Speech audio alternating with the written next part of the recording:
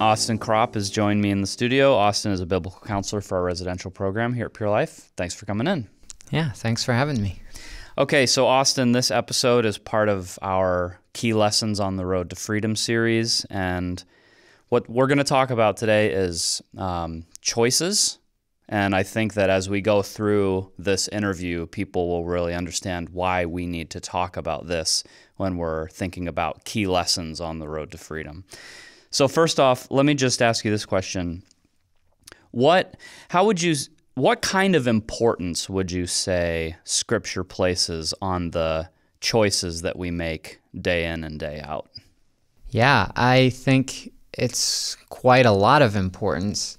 There's a lot of Scripture that refers to this sort of thing. But I think it's important for us, especially to think about the fact that our decisions are leading us places. So if you want to think of it in the terminology of building a building, you could say each decision I make every day, not just the big decisions, who should I marry, where should I move to, or whatever that looks like. No, every single decision during the day, it's it could be figuratively like putting a brick in mortar. I'm putting something substantial in my life, and I'm building decision by decision. Something's being erected. Or you could be using the analogy of a person going on a journey. So every step is actually taking me towards a destination. So, and you can kind of see this in Galatians 6, 7, and 8. Paul is saying, "Do not be deceived. God is not mocked. For whatever one sows, that will he also reap. For the one who sows to his own flesh will from the flesh reap corruption. But the one who sows to the Spirit will from the Spirit reap eternal life." So from that, I'm seeing this is really important for me. If I'm going to be continuing on this road toward freedom, that I need to be very careful with the choices that I'm making, very intentional about those. Okay. So the decisions that I make day in and day out are either contributing to that lifestyle, that new lifestyle, or they're hindering or even just setting me back. Yeah.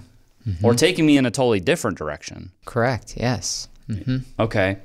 So if we're talking about making godly choices in our lives daily, I feel like we also have to talk about temptation because that's a huge part of the conversation. It's not just the Lord is showing us, hey, here's how to have a godly life, and here's how to have a life in the Spirit. It's also that there's these forces that are trying to take us in a different direction. When you look at Scripture, what are the forces that we need to be aware of that are trying to take us in a bad direction? Yeah, so I see mainly 3 different forces or sources of temptation in Scripture, and it's pretty clear cut in this way. You're going to be facing temptations from the flesh, from the world, and from the devil. So what that looks like is, from my flesh, these are my sinful desires from my fallen nature. It's just what I desire in my fallenness, things that come out of that. So, and then the world, I thought about this, is kind of it's the system that houses what my sinful flesh wants. So it's those, the entertainment, the comfort, the ease, the pleasure, all of that, the world is enticing, can be drawing into that. So, and then you have the devil and the spiritual forces that he has. The enemy is trying to influence us and draw us into different atmospheres and trying to influence our thoughts, introduce thoughts, to entice or to monopolize on that flesh inside of me to cause me to sin. So all of these are kind of working together in a way to draw us away. Could you just like, I don't know, could we go through like a daily scenario and could you express like how that kind of works itself out? Sure.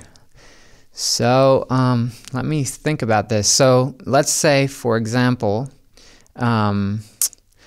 just put it in my own life. I'm not sure exactly if I've ever actually had this scenario, but let's say, for example, my wife and I just get off on the wrong foot in the morning.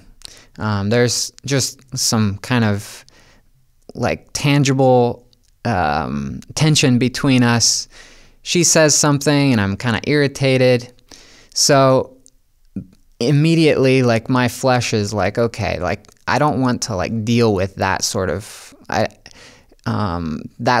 friction. I want some kind of comfort. I need some kind of outlet, and I don't like relational tension at all. That's just for me. I need to have my relationships free and open. So that can cause me to be tempted to look other places. Oh, like, I need something to comfort me. So let's say later that day, I'm on my computer and just doing normal like internet thing. Maybe I need to like buy something on Amazon or something.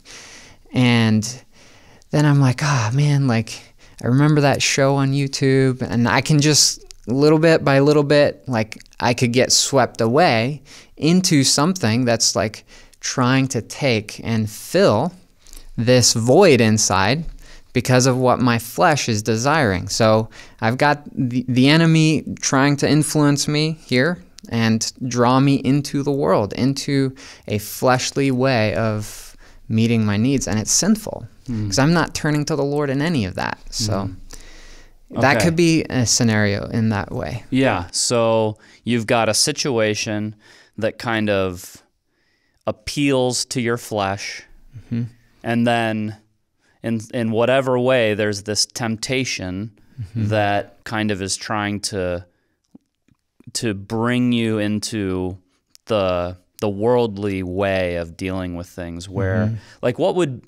so then we're talking about godly choices, right? So what would the godly choice be in that scenario that would kind of put a brick, in the building in a good way? Yeah, I think in that situation specifically, just humbling myself and choosing to love would be the very first thing. Denying myself and making room for the Spirit to work, to love through me to my wife. Maybe she didn't sleep well that night, maybe she just needs some extra, for me to come alongside of her to love her. And so in that way, I could choose to sow to the Spirit and put in a brick of love, right, rather than retreating, withdrawing, and trying to find help and comfort some other way.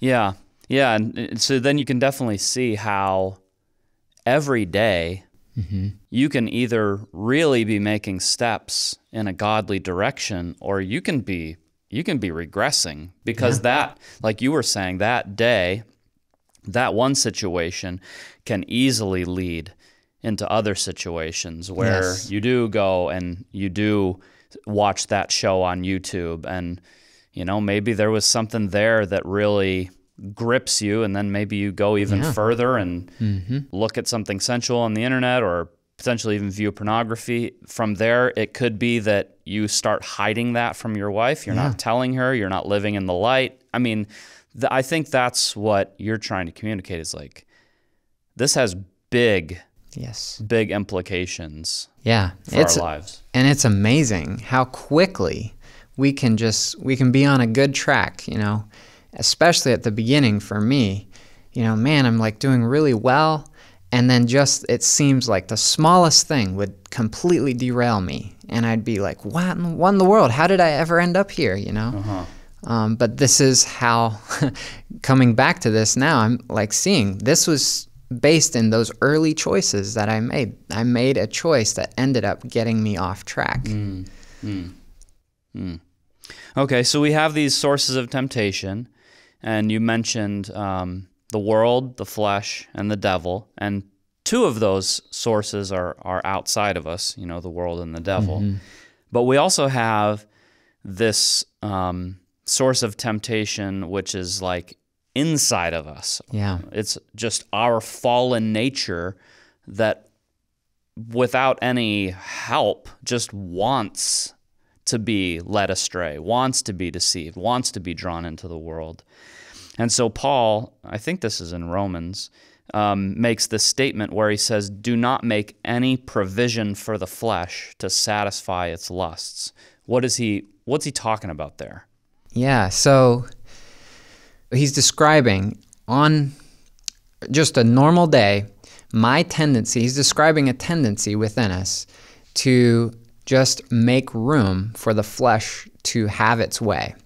So that's just the basic, ground level as human beings. That's how we operate. So we have this tendency on a daily basis to make decisions or to leave room for what our flesh wants, so that when the opportunity arises, I can, fulfill its desires.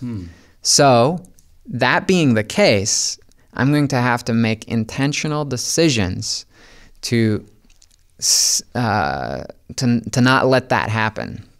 So I think Paul is describing the tendency and that reality that we have to be very intentional not to leave room for that. Okay. Can you think of some, you've done a lot of counseling. Yeah. Can you think of some instances or examples, like really common ones, where a person just is making provision for the flesh and you're like, okay, this is what Paul is saying. You can't do this. Right.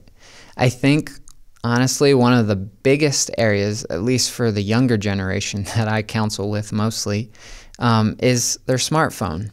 That's a huge area of temptation, especially of influences of the world, where social media can easily be just a pathway into sin for them. But all their friends are on it. There's a lot of presumably good reasons to be on social media. At least that's the way we think. But that can be a huge area of making provision for the flesh, especially if someone is habitually going into sin in that way or from those areas. So the smartphones can be a huge area of that. Internet can be another one. Just having access, unlimited access, and unfiltered access. It can just having a known backdoor to some of your filtering apps or whatever you use. Just not being super intentional about this kind of about taking care of some of these things can be just that, making provision. Yeah, that's really good, because that is showing, again, just these are the little choices that we make, like not canceling my social media account or not blocking access to certain things, but knowing that, this is a real source of temptation. Those are those little choices that end up having, for some people, really serious consequences. And for those who haven't listened to the whole series, I would recommend going back and listening to episode 513, Keep Your Home Holy, because that is, I know when we're talking to people who are graduating the residential program or whatever, it's like, man, having a safe, godly atmosphere in the home is one of the biggest, most critical decisions you can make, because that's where you're going to spend. You need a place where you can retreat to, out of these atmospheres that the enemy is creating, out of the spirit of the world. And if you go home and your home is there's all these sources of temptation, it's like, man, where are you ever going to rest? Right. In the Lord? Yes. Okay, so let's talk about something related to making provision for the flesh.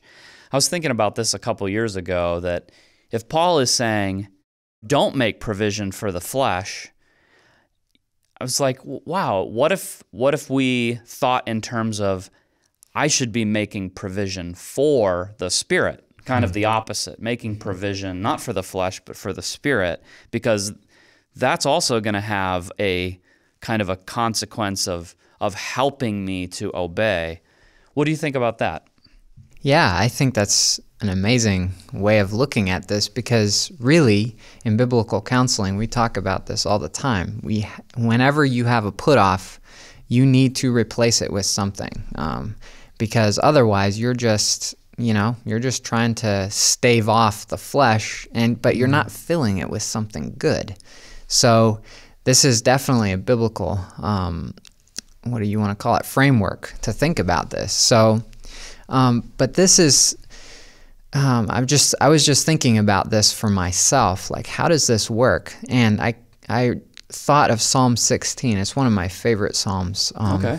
But verse 5 says, "The Lord is my chosen portion and my cup. You hold my lot." And even there, it's that word chosen, this is a choice. I'm choosing this. The Lord is my chosen portion and my cup. And then in verse 11, he says, "You make known to me the path of life.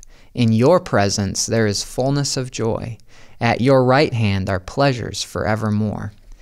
And, there's a special place reserved in the Lord's heart for people who actually intentionally seek Him, to know Him, to be with Him, to seek their pleasure in life from Him. And so some of the ways that can look like it, we talk about it all the time, but spending time in the Word, it's like, this is just very basic stuff, but needful. Like, I've got to make intentional provision for the Spirit in my life, inviting Jesus, making space for Jesus.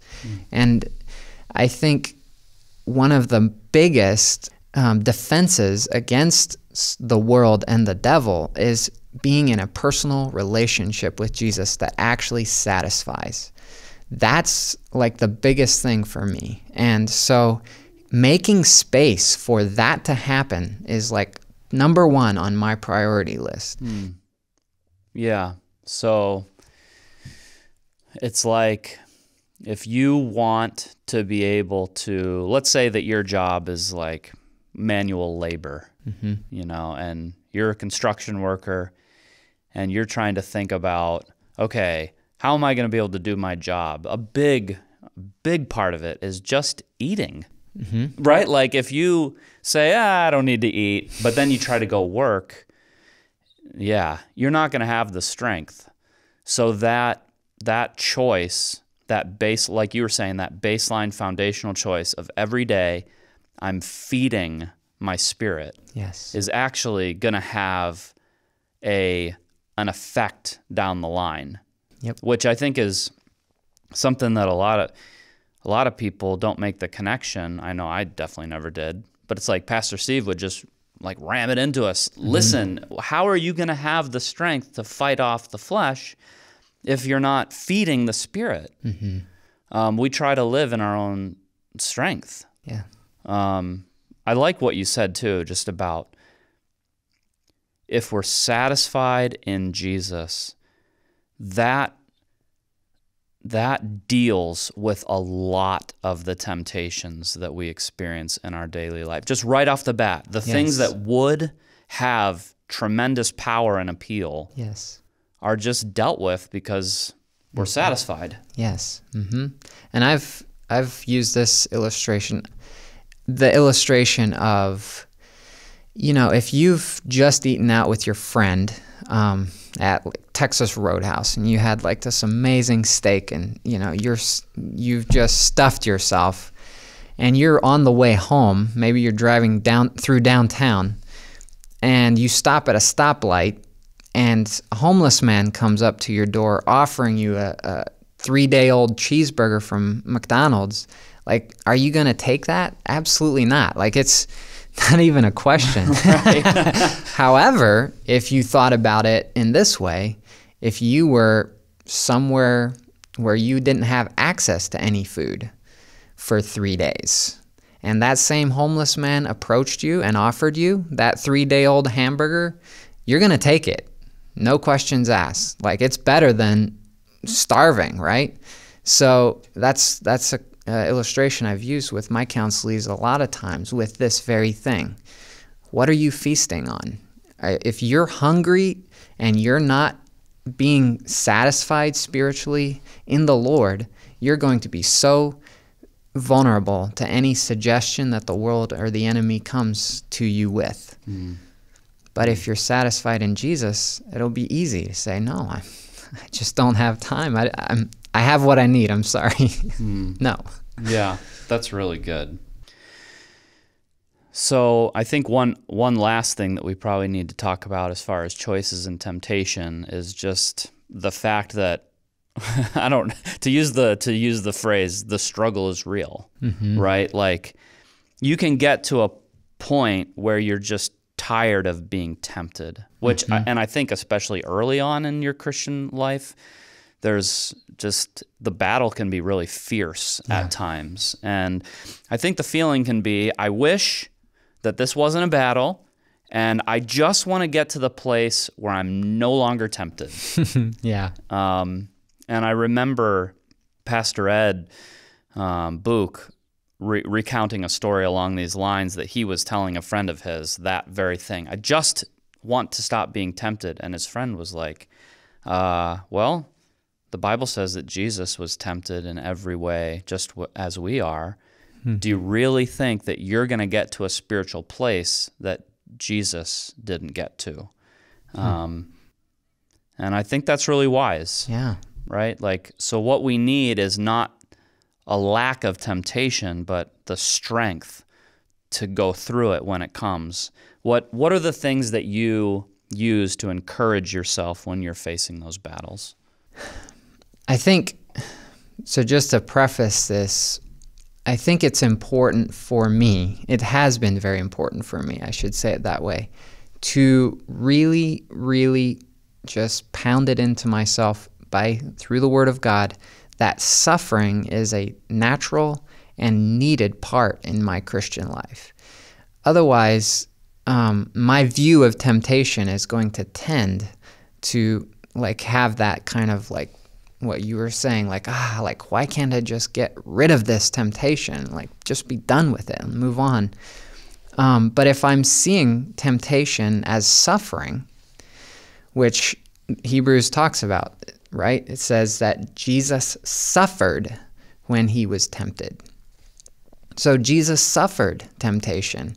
And like what Pastor Ed was saying, his friend telling him, do we think we're above Jesus? Like, as his disciples, Jesus promised us we will suffer persecution.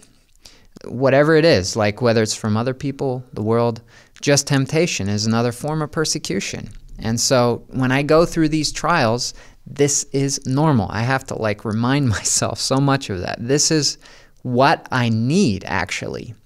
So how this kind of plays out in a what do you want to call it, like a practical way for me, is I try to remember Jesus' suffering, trying to actually, so this is whatever situation I'm in. This is a hard situation. I'm being tempted. It's just not ending, and maybe I'm just tired of this battle. Okay, in that moment, I need to turn back and remember Jesus. Just remembering what he went through on a daily basis while he was here.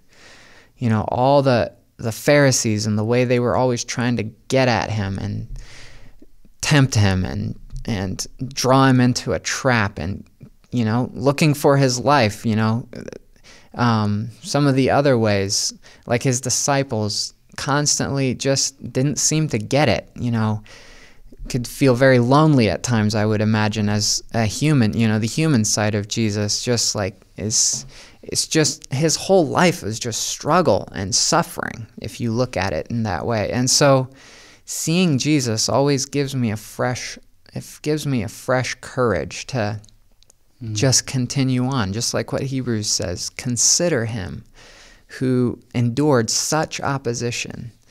What was it? And then the end says, so that you will not become weary and lose heart.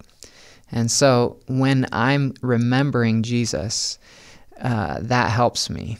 And a prayer that I've learned to pray in those times is, Lord, receive the reward of your suffering through this. Like, this is not about me. This is about you. I want you to receive the reward of your suffering. I want to remember you. You suffered. And so that has been very helpful. As well, something that I've found great help in is setting my mind intentionally on eternal things, specifically eternal reward.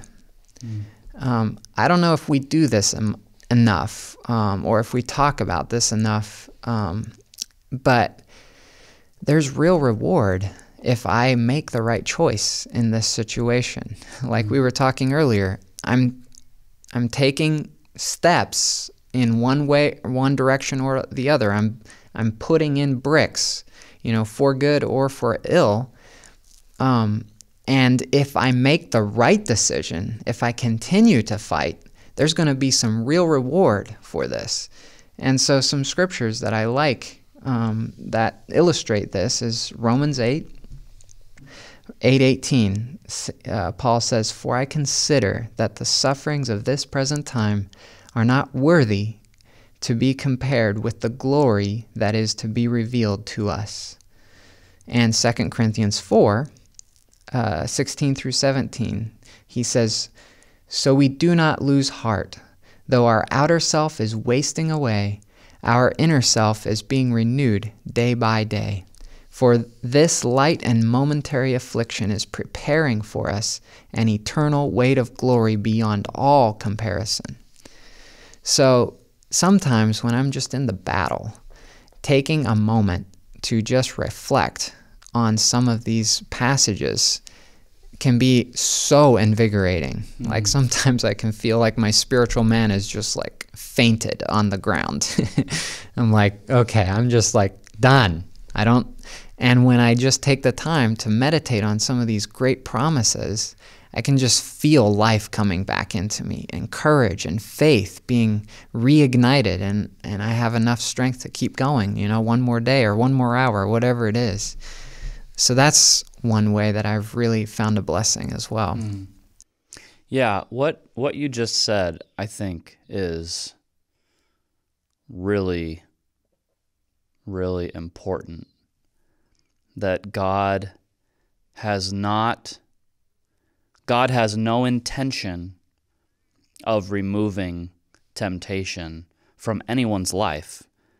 Not because he's just like, I'm going to make sure they're as tempted as possible, but it's like you said, the temptation is actually producing something. If you handle it, it's actually doing something very, very good for you. Yes. And why would God remove that? Why would he remove the thing that is, if you handle it rightly, is making you strong and a virtuous, full of character kind of person? Yes.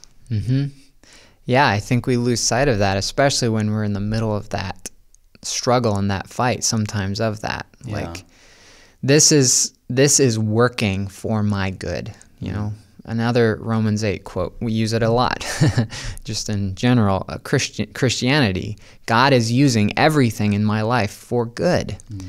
But do we believe that? Do we live that? That's the challenge. So this is where this is really good too, is thinking about the fact that this is not all about me. So sometimes we feel very isolated. The enemy tries to isolate us and be like, okay, you're just the only one that's fighting this and nobody understands me and all of this. Reminding myself, this is not about me. is very helpful. Turning my eyes to see, again, rooting myself in the truth of Scripture, I can see there's a lot of benefits to suffering, especially suffering through temptation. I can't remember the exact scripture for this, but Paul, I think, somewhere mentions how when we go through affliction and we're comforted by the Lord, then after that, we're able to give the same comfort with which we've been comforted. So just remembering that is very helpful for me when I'm in that. This is actually going to work out for someone else's benefit down the road. God is so good that he is looking out to be for this other person who needs me to go through this so that I can minister to them at that point with effectiveness, so that it's not just a bunch of head knowledge like, oh yeah, like go look at the scripture and do this, but I have no experience in that myself. Like the Lord wants to use this in someone else's life. And that's going to be a much more effective thing if I've gone through it myself. Yeah, I appreciate what you're saying. Thank you for sharing that, because I think, number one, it just helps to see that our daily choices are not insignificant. Like there's a real, where we're going to be next week, next month, next year is in large part dependent on how we handle today. Yes. So it really elevates just the importance of what we do on a daily basis. But, this is a hard world that we're living in. It's hard to live in a godly way. We're definitely coming into a time where it is not going to be easy to live a righteous life. Yeah. Right? It's going to be more and more difficult. Yes. There will be more and more opportunities where, man, to stand up and do the right thing is going to require something of us. And so I think the Lord is just urging all of us, like, take today seriously, and I'm with you.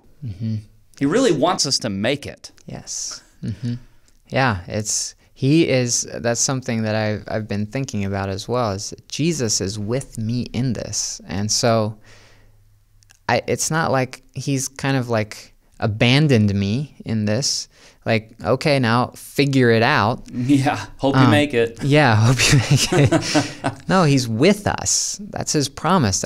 He sent us the Holy Spirit. He lives within us. It's so easy to forget. Like, just even when maybe you're in that fire, remember, wow, the Holy Spirit is living in me right now. He's with me.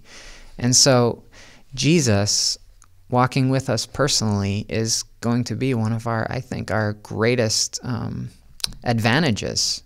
And if I've learned how to walk in that, to just simply walk with Jesus, he's going to take me through. Though the fire comes, the waters rise, I'm not going to be drowned. It's not going to overflow me. It's not going to, the fire's not going to singe me. It's not going to kindle upon me, because he's with me and I'm walking with him. Yeah, amen. Okay, thank you so much. You're welcome.